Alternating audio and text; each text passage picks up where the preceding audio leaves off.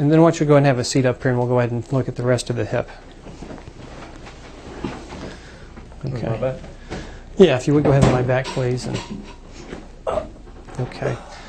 And please let me know if anything is sore or uncomfortable as we do this. So I'm just going to go ahead and pull your gown up a little bit if that's okay. Yeah. I'm just going to palpate about the pelvis for instability just to be sure there's no pain. So I'm just going to place both hands over the iliac crest and just rock a little bit. If there's any pain or anything there, Bill, let me know. Nope. I'm just going to palpate over the greater trochanter, which is located on the lateral aspect of the thigh, and it's the large bony prominence.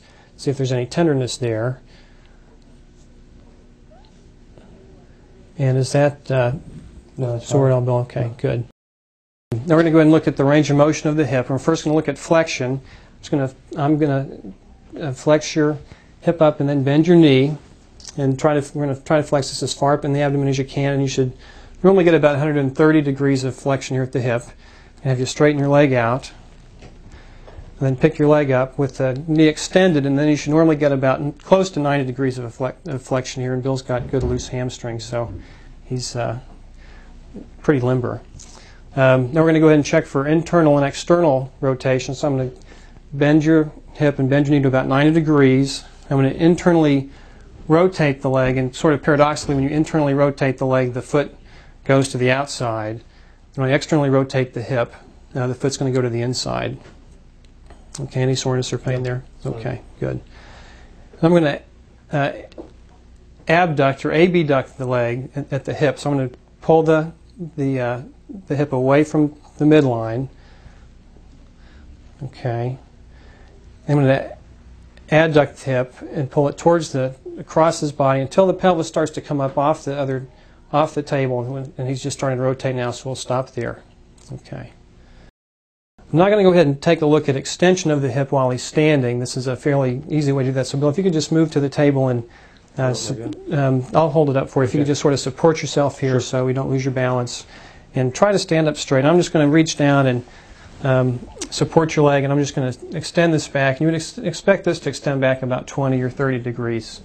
Thanks, Bill. You can also do that in the prone position. And we're going to go ahead and first just inspect the knee, looking at the patella, at the bony landmarks, both at the normal concavities on either side of the patella and below. I'm going to come back and look at the knee now to say if Mr. Grant was presenting with a painful knee, and we sort of take a look at the knee a little more closely. First, we'll just again look at the knee, and then palpate it. And we'll palpate the patella for any tenderness or discomfort. I'm going to palpate the lateral joint line at the tibiofemoral joint, and looking for any pain or bony abnormality. Then also on the medial aspect of that joint. I want to palpate the tibial tuberosity, and then the popliteal space behind the knee. And there aren't any abnormalities there. Then we go ahead and check the range of motion of the knee, first by just extending the knee, and most people can get their knees to close to 160 degrees here. And then extend the knee, and most people can at least get their knees to a neutral position, 0, and many people have a little bit of hyperextension. Up to 15 degrees is normal, and Bill just has a little bit of hyperextension at his knee here. Okay. Now, some people with an injury might have an effusion in the knee, and I'm going to do a couple of tests now to see if there was any fluid in Bill's knee. I'm going to put one hand over the suprapatellar pouch, and because the knee joint space actually extends up above the patella into the distal leg, and that's called the suprapatellar pouch.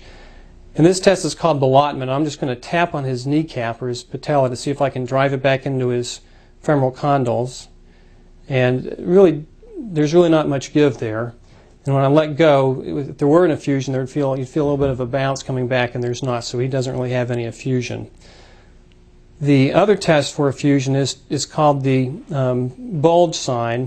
And the way you do that is you stroke the medial aspect of the knee between the patella and the femoral condyle, and you try to push the fluid up into the suprapatellar pouch. So I'm just going to firmly push a few times to try to milk any fluid that might be present from the medial aspect of the knee up into the suprapatellar pouch. And I'm just going to take my other hand and push on the lateral aspect of the knee between the patella and the femoral condyle or the epicondyle, and just see if there's a bulge on the other side, on the medial aspect of the knee. And there's not. So he doesn't have any fluid in his knee.